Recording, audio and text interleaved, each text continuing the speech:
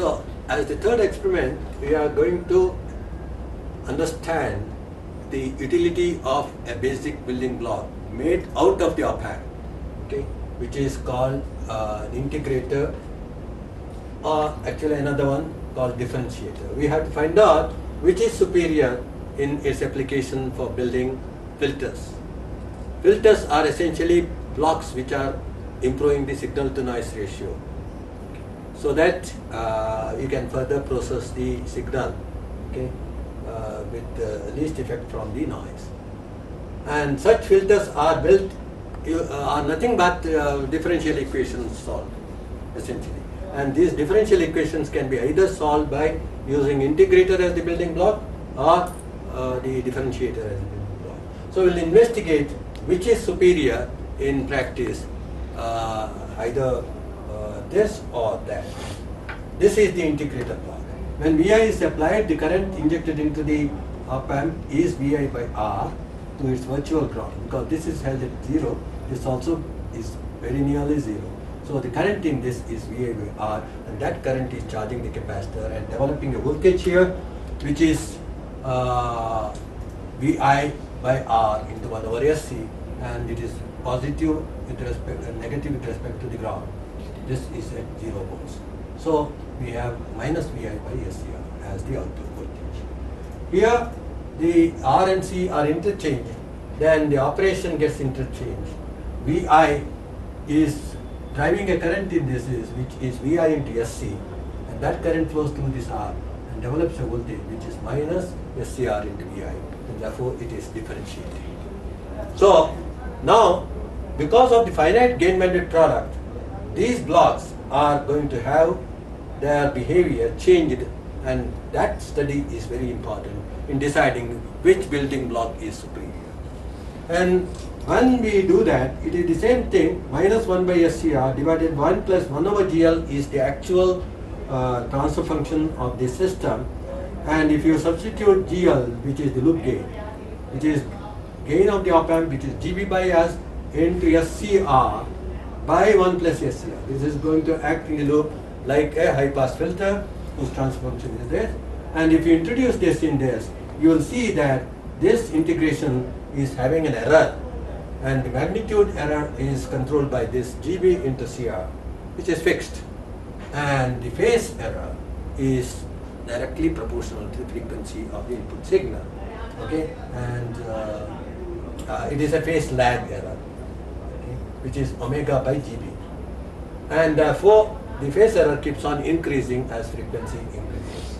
So instead of giving you the 90-degree phase shift, there will be a further lag of omega by GB approximately, okay, for this. This you are going to study by obtaining the frequency plot of the integrator, its gain. There is one limitation, however. If it is used like this, a standalone integrator has a problem, because there is no DC feedback, okay.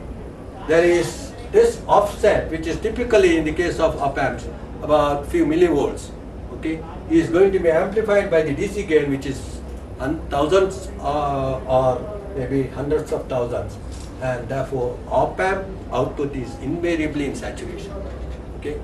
So in order to bring it out of saturation, you might have to put a high resistance in feedback, which will make it do not exactly the integration, it will be non-ideal integration. Again, the phase error is going to come into picture. So however, this particular differentiator on the other hand has DC feedback, and therefore automatically the output is going to stay at input offset, okay, which is very small, and you can therefore apply it. However, this has a disadvantage, as you see here. The transfer function now changes from minus SCR, which is the ideal, to a second order denominator, which is always indicated by the second order denominator we had seen in the sort of filters, etc., control systems also, can be represented as natural frequency omega naught there and omega naught into Q. That means omega naught, the natural frequency of the system, that is equal to GB divided by S. and its Q is going to be omega naught into Q is equal to GB. Okay, so it is going to be GB into R.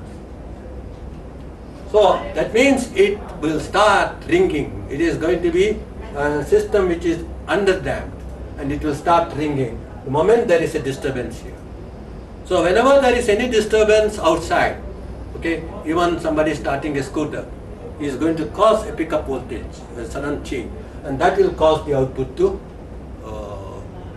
ring at the natural frequency. This is a nuisance in a filter circuit that we have to wait until the output comes to steady state, and this you are going to examine by applying a square wave here. Okay, you should get impulses here, but you will get impulses with ringing. Right? If you feed a triangular wave, you get a square wave here with ringing riding over it. Okay, and the number of such ring peaks will be directly proportional to Q. Okay, so if Q is 10, it will be ringing almost 10 times before it comes to steady state.